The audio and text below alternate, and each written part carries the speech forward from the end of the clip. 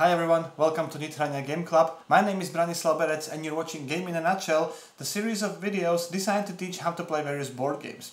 Today we'll take a look at the game called Volfyirion, which is heavily inspired by the Star Realms game, and here is how it plays. To set up the game, give each player 3 city cards with the defense values of 8, 9 and 10. Then each player will also get these 10 starting cards. There are 8 prospectors, 1 diviner and 1 captain. Shuffle all these cards together and form the draw deck. This draw deck is called the house deck. Then take all the remaining command cards, those are the cards with this symbol, then all the troop cards and all the building cards. Shuffle them all together and create the asset deck. Then draw the top 5 cards from the asset deck and place them face up in a row, which forms the asset row.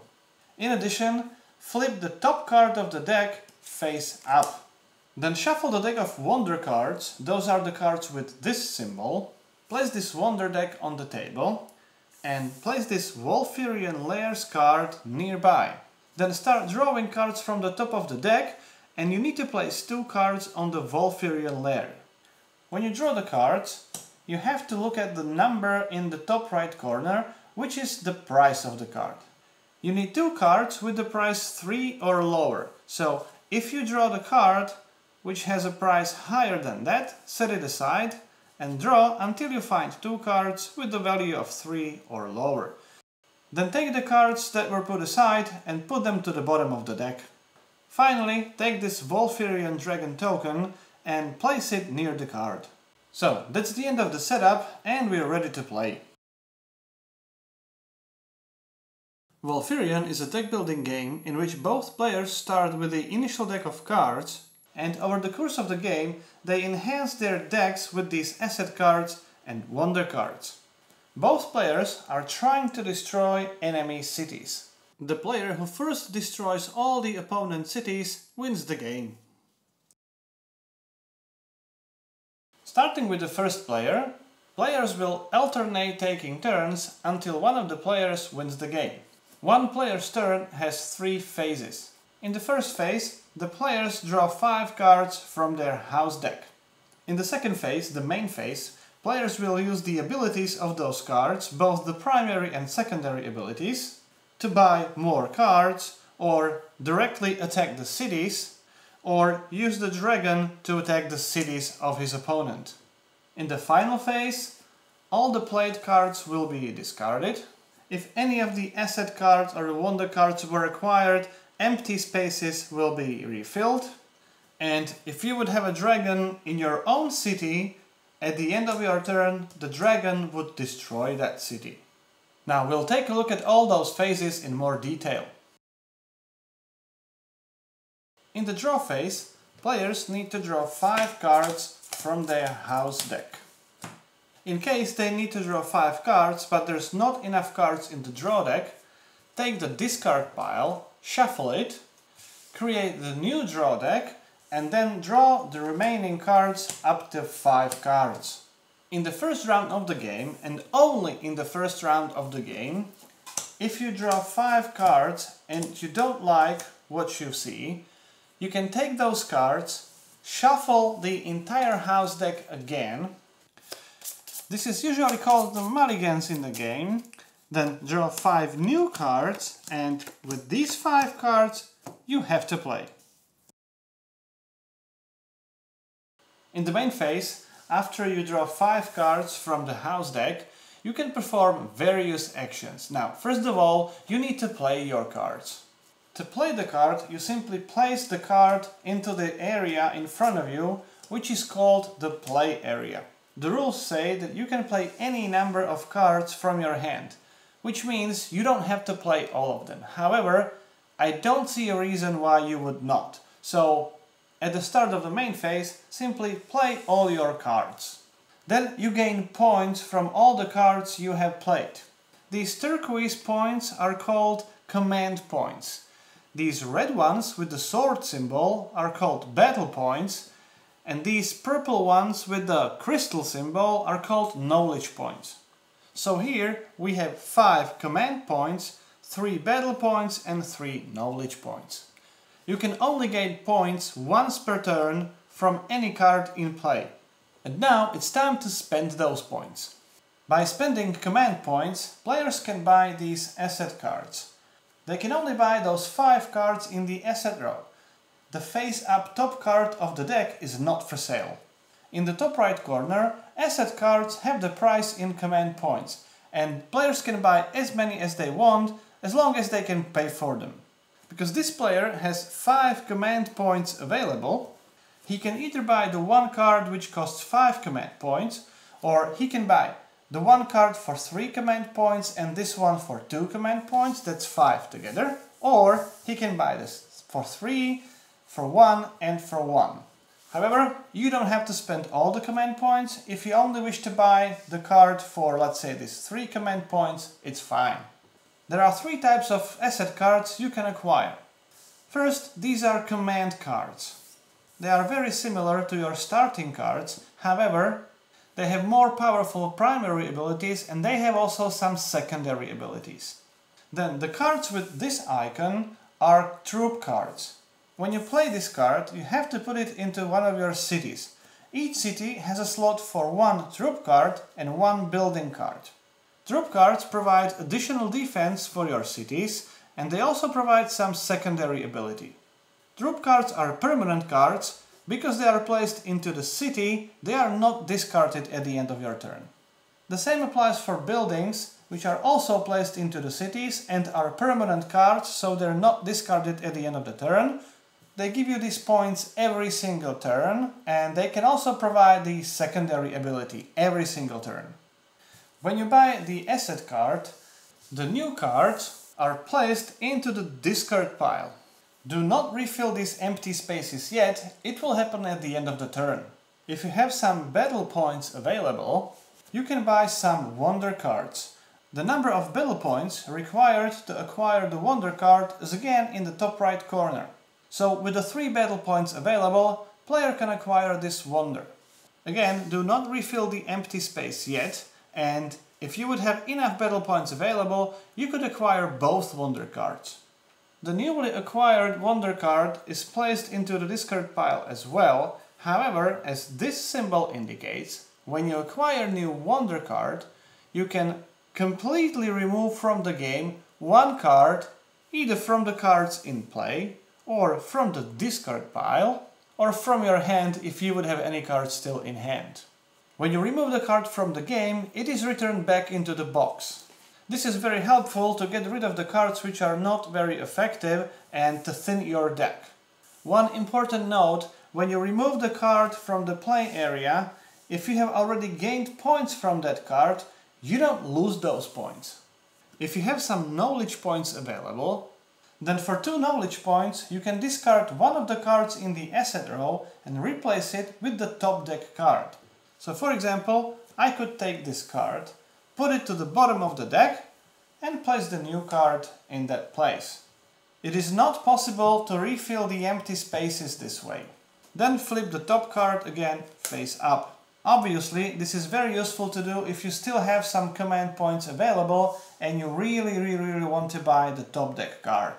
Another reason for doing this might be to bury the card, which might be helpful to your opponent next turn. In order to demonstrate other actions you can do during your turn, we need to fast forward several turns into the game. So let's pretend these are the 5 cards you would draw on your turn. Now, if you draw any buildings, as already described, they have to be placed into one of the cities. You can choose any city you want. The same applies for the troop cards as well. In case you draw and play the building card, but you don't have any free spot available, which can happen when some of your cities are already destroyed, you can replace the existing card in the city. First, you gain points from the previous card, then the card is completely removed from the game, which means it goes into the box. And then you take the new building card, and you also get points from this new building. The same would also apply for the troop cards. If you draw and play a wonder card, this is also a permanent card and it stays permanently in the active area. It means it is not discarded at the end of the turn. Then calculate all the command points, battle points and knowledge points, and now you can trigger these secondary abilities. These ones with these banners are called chain synergy abilities. These symbols mean that if you have any other card with the purple banner, it has to be other than this one. And we have such card. Then we get 2 additional battle points. This one says if we would have any other card with a red banner, we could draw 1 more card from our house deck. However, there is no red card in play. This one, if we have any other blue card or card with a blue banner in play, which we have, we can draw 1 card from the house deck. So let's draw the card. And now, because it's a red card, this secondary ability can now be triggered because we have another card with the red banner. So we can draw another card from the house deck. Of course, you can add the battle points, command points and knowledge points from the newly added cards and also trigger the secondary abilities. Just remember that each secondary ability can only be triggered once per turn. Now let's talk briefly about the meaning of this symbol. These abilities are called remove from the game abilities. When you remove such card from the game, you gain the depicted benefit. So in this case, you can get some battle points or knowledge points. When you remove this card from the game, you can draw and play 1 more card from your house deck. When you remove this card from the game, it allows you to remove 1 more card from the game. It's the same ability as the ability of the wonder cards when acquired. So you can remove 1 card from the active area or from the discard pile, or from your hand if you still have any card in hand. When you trigger this remove from the game ability, the benefit is not mandatory, it's optional. So you can potentially remove this card from the game, but if you don't wish so, you don't have to remove any other card from the game. These 2 abilities allow you to either remove 1 troop card or 1 building card from one of the opponent's cities. And this secondary ability, which you can only find on the wonder cards, allow you to move the Volfyirion dragon. It's a very powerful ability and we'll talk about it in a minute.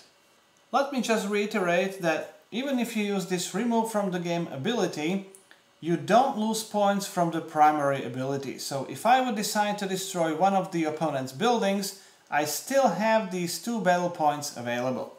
Because it can be pretty difficult to track all the gained and spent points during your turn, especially later in the game, I simply use dice to keep track of the actual number of points available. If you have enough battle points available, you can try to attack the opponent's city. If you attack the city without the troop card, you need to spend as many points as is the defense value of that city. So in this case, you need to spend 9 battle points. If you do, the city is destroyed together with the building card. Flip the city card to the other side to mark that it has been destroyed. If you want to attack a city which has the troop card, you need to spend as many battle points as is the defense value of the city plus the defense value of the troop card. So in this case, you need to spend 12 battle points. However, even if you do, it's just the troop card that is destroyed, but the city remains safe. You would need to spend additional 9 battle points to destroy the city now. There is another way how to attack the city. As indicated on this Volfyirion Layers card, if you spend 8 knowledge points, you can actually move this Volfyirion dragon. So when you accumulate enough knowledge points, even by using these secondary abilities, you can take the dragon token from the Volfyrion's lair and place it on any opponent city of your choice. Now, your opponent must move the Volfyirion back into its lair on his very next move, otherwise the city will be completely destroyed. Even if there is a troop card in the city, the dragon destroys everything. In order to move the dragon out of the city, the player needs to spend either 8 knowledge points or he must have a card with a secondary ability that allows him to move the Volfyirion. Now, when you move the dragon, he can only go from the city back to the lair and from the lair to the city, obviously to the opponent's city. you can never move the dragon from one of your cities to one of the opponent's cities. He must always go back to the lair first. If the player would have enough knowledge points available, he could actually move the dragon from his own city to the lair and immediately from the lair to the opponent's city, but that would cost him 16 knowledge points. As indicated on the right side of this Volfyirion Lair's card, if the player would be able to accumulate massive 16 battle points, he can use those points to defeat the Volfyirion. In such case, remove the dragon token from the game, and you remove it from the game even if it's in one of the cities, and then you take this lair card and it becomes one of your cities. City with the defense value of 9 and the city which provides 4 battle points every turn. So it's one more city your opponents must destroy to defeat you. From now on, because the token has been removed from the game, you cannot use the abilities that move the Volfyirion token, and because there's no lair, players can no longer acquire the wonder cards. If you need to do so, you can spend command points to redeploy your troop card into another city. You need to spend command points equal to the price of that card, so for the 4 command points, I could move this troop card to another city. It's a helpful action in case there is a dragon in the city and there is no way how to repel that dragon from the city and the city will be destroyed. So with the sufficient command points, I can save that troop card and put it into another city. If you have sufficient number of knowledge points available, you can seal or deactivate opponent's wonder cards. To do that, you need to spend the knowledge points equal to the number of battle points required to acquire that card. So in this case you need 4 knowledge points, here you need 3 knowledge points. So if you do have those knowledge points available, you choose the card which opponent needs to seal. That means he needs to tap it, and now this wonder card is basically unavailable. If you would have enough knowledge points available, you can even seal multiple wonder cards. On his turn, the opponent is not able to use any of those abilities on these wonder cards, so he's not able to use these 2 battle points or 1 knowledge point, unless he spends the same amount of knowledge points during his turn, and that would unseal that wonder card. Immediately he can get these 2 battle points and also use the secondary ability. If he would have enough knowledge points available, he could unseal other cards as well. At the end of the turn, you discard all the cards from the active area and also from your hand if you would still have any cards in hand, but the wonder cards, troop cards and buildings stay in play. If you have the dragon in one of your cities at the end of your turn, that city is destroyed. Any buildings or troop cards are removed from the game. Turn the city card face down and the dragon token goes back to the lair. Then refill the empty spaces in the asset row and also on the Volfyrion's lair card if it's still in play. The game ends immediately when one of the players loses all of his cities. It could be due to the enemy attacks or due to Volfyirion attacks. Now we will cover some few exceptions to the standard rules in this game. First, as already described, only during their first turn, when players draw their first 5 cards, they can mulligan, which means if they don't like the cards they see, they can take all those cards, shuffle them again, and draw 5 new cards. Now, even if they don't like what they see now, they still have to play with those cards. Then, again, only during the first round of the game, and before acquiring any cards from the asset row, the player who starts the game can discard one of the cards for free and replace it with the card from the top of the deck. The discarded card goes to the bottom of the deck. Then the second player, and again only during his first round of the game and before he acquires any card from the asset row, he can discard all those cards from the asset row for free. then draw 5 cards from the top of the deck, and all those discarded cards would go to the bottom of the asset deck. And finally, if you want to add some unpredictability in this game, play with the top card of the asset deck face down. The game comes with some extra cards which provide some variance to the game, and we'll go through some of them now. When you add these mercenary troop cards into the game, shuffle them into the asset deck.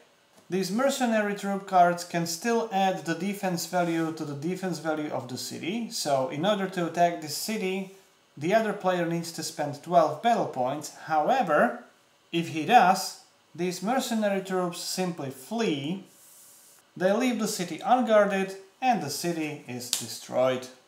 The troop card is shuffled back into the asset deck. When you add the Ascension Path Wonder cards to the game, shuffle them into the Wonder deck, and when you play this Wonder, it can never be sealed, as indicated by this special symbol here. However, if your opponent pays 4 knowledge points, he can steal this card from you. Obviously, if you then pay the 4 knowledge points, you can steal the card back. When you add Saboteurs into play, shuffle them into the asset deck, and when you play this card, as indicated by this symbol, add it to your opponent's discard pile. This symbol means that this card can never be removed from the game, and so by playing this card, you simply hurt your opponent a little bit. Then there are these 4 perk cards. These are meant to provide some asymmetrical experience. At the start of the game, shuffle these 4 cards and randomly deal 1 to each player. These cards are immediately revealed, and each player receives a special ability given by the perk card. You can find the description of these abilities in the rulebook. And finally, there are these 6 ploy cards, again meant to provide some asymmetrical experience. At the start of the game, shuffle all 6 cards together and randomly deal 1 to each player. However, this time those cards are not revealed. Each player would secretly look at his own card, and the card is revealed only at the moment when its condition is met. It can even happen during the opponent's turn. Immediately resolve the effect on the card, and after that the card is removed from the game. Again, you can find the description of all 6 cards in the rulebook. So that's how you play Volfyirion. If you have any questions or comments, please put them into the comment section below. I'll be happy to answer your questions. If you like this series of videos, please subscribe. My name is Branislav Berec. You've been watching Game in a Nutshell, and hope to see you next time.